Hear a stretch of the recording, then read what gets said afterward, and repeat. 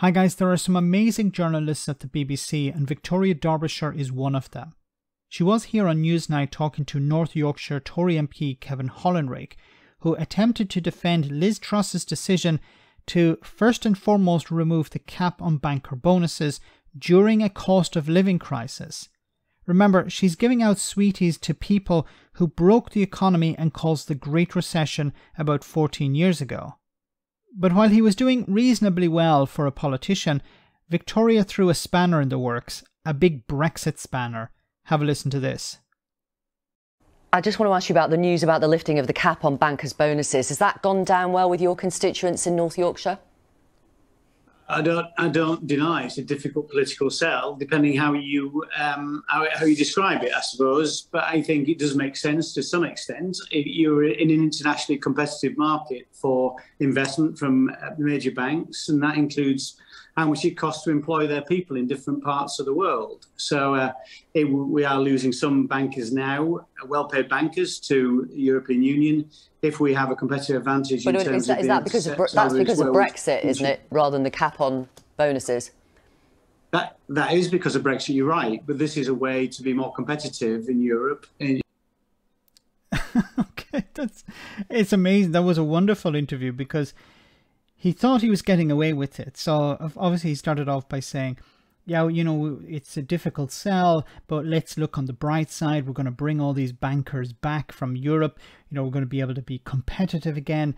You know, ordinary people who are struggling, maybe they can just ignore that struggle for a moment and focus on, you know, the benefit of getting these bankers back. And then Victoria brought up the perfect response to that. Well, this is because of Brexit. And Kevin had to say yes. Although Kevin was probably instructed not to say yes here because Brexit is not to be blamed for anything. So the reality is the bankers left because of Brexit, because it was more difficult to operate in the UK. And in a sense, because of Brexit, the UK government is going to remove these caps on banker bonuses to bring them back. Now, it's not going to bring them back. I've said before, the bankers can get round this problem by paying the staff more. So, you know, if an employee is on £1 million a year, the wage just goes up. That was the way around the banker bonus cap.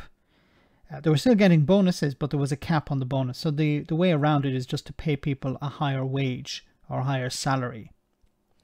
And then you get around the problem. So this is just an attempt by Liz Truss to keep the people who donate to the party happy.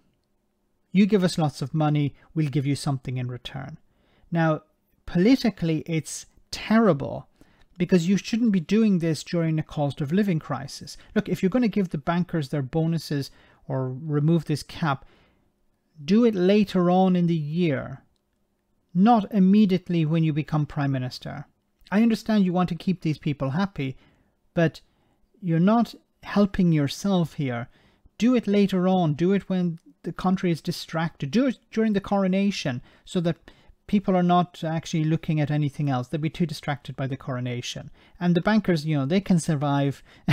I don't think they're struggling at the moment. They can survive another few months with this cap in place. And as I said, the cap is pretty much pointless because there's a loophole.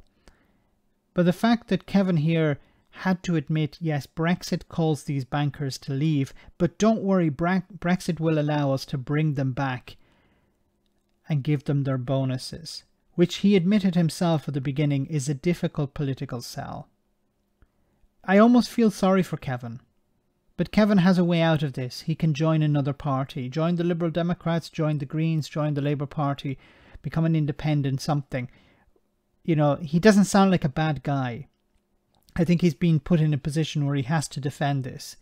And even he sees the writing on the wall. Let me know in the comment section, guys, what you think about all of this. As always, your comments are greatly appreciated. Thanks a lot.